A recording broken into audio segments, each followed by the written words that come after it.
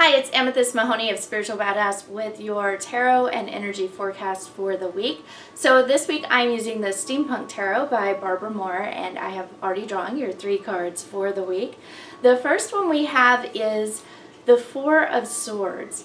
This is a card of rest and recuperation. There's been a lot of fiery wands energy going on the past couple of weeks, and even though at the end of last week we talked about kind of changing direction and slowing things down, with Mother's Day and some other energies that came up this past weekend, you're probably feeling a little bit tired, a little bit worn out, and like you need to slow down and really regain your energy and regroup. So this is a really good time to just kind of reassess things and reassess where you are and incorporate the lessons that you've learned from this past weekend and decide what you want to carry forward.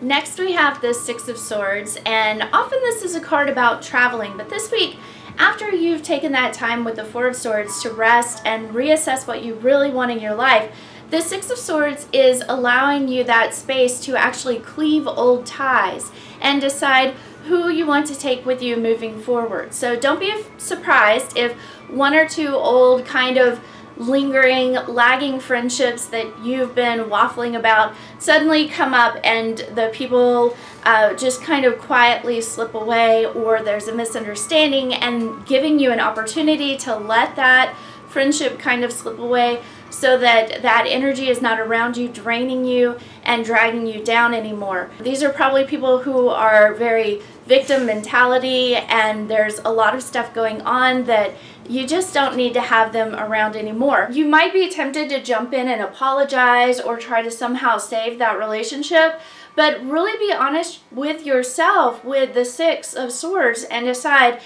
if that's something that you've been thinking about letting go for some time. This is a really great opportunity to let those things go and then decide how to set your boundaries moving forward for the things that you actually do want. This is really important in your business too this week, to go ahead and set up some new guidelines and some new boundaries around clients contacting you or how people can reach you. There may have been a lot of things happening the last few weeks with all the fiery energy of people trying to message you all the time and ask you a lot of questions or try to get a lot from you, and some of your actual clients may have kind of slipped through the cracks because you don't have really clear guidelines on how they can contact you. So there's probably been a lot of confusion around that in your business because you didn't want to seem too harsh. But this is a great time to set up those boundaries and those guidelines in your business so that people can contact you and get the information that they need from you, and you can also get the information that they need to them without draining yourself or overworking yourself. You are not on their agenda, and the past couple of weeks may have felt like you were kind of jumping through all these fires and jumping through all these hoops trying to help people, when the truth is a lot of them have been trying to take advantage of you. This is a really great time to reassess that, reassess your friendships, and let those things go that are actually draining you and not serving you. And so a couple of situations might come up this week that give you the opportunity to do that. So make sure that you don't jump in and try to save it.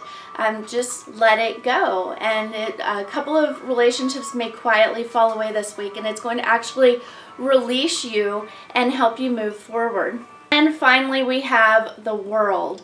And the World is saying that if you do let those negative energies go with those people who are really holding you back and draining you down after you've assessed what you really want, this is a really great time for things to be looking up in your life.